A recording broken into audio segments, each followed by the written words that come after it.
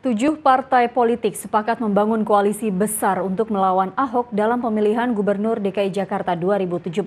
Namun nama definitif bakal calon gubernur dan wakil gubernur yang akan melawan petahana Basuki Cahayapurnama masih dalam penggodokan.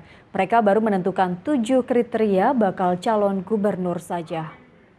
Dari PKS dan juga Mas Adi 3. Kami menyebutnya 7 partai politik yang menggelar pertemuan untuk membangun koalisi besar adalah PDI Perjuangan, Partai Gerindra, PKS, Partai Demokrat, P3, PKB, dan PAN.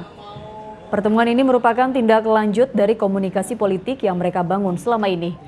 P3, PKB, PKS sudah memberi sinyal akan mendukung PDIP jika mengusung Wali Kota Surabaya Tri Risma hari ini menjadi calon gubernur DKI Jakarta.